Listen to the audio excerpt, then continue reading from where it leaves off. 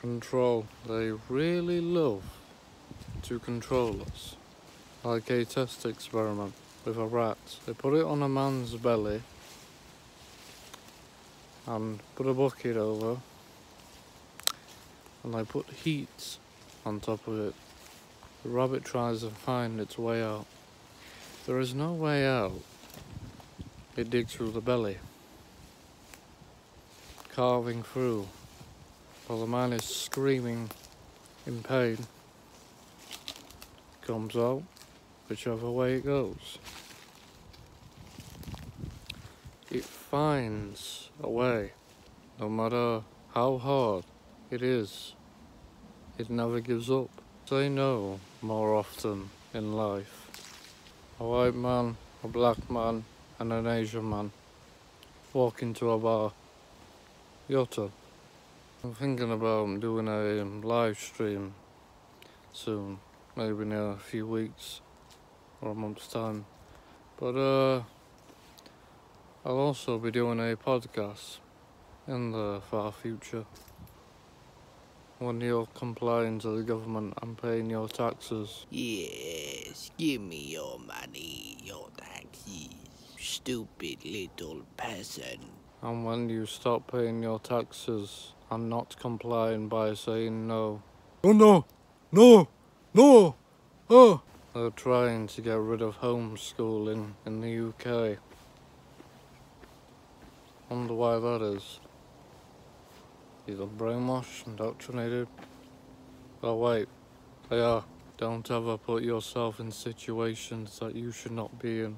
I remember the times where you can make a joke and everybody would laugh or not laugh and nobody would care. But it is like now, if you make a joke, suddenly you're a despicable person. Remember when your parents would tell you off if you told a lie, and you should always tell the truth.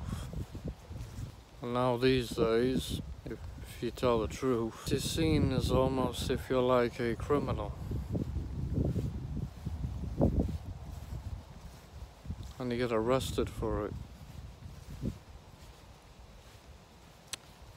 Kind of reminds me of someone. Andrew Tate, Tommy Robinson, was considering running for Prime Minister of the UK.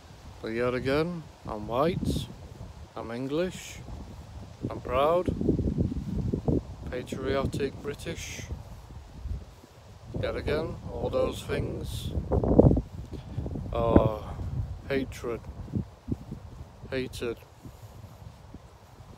by the left, and the left control.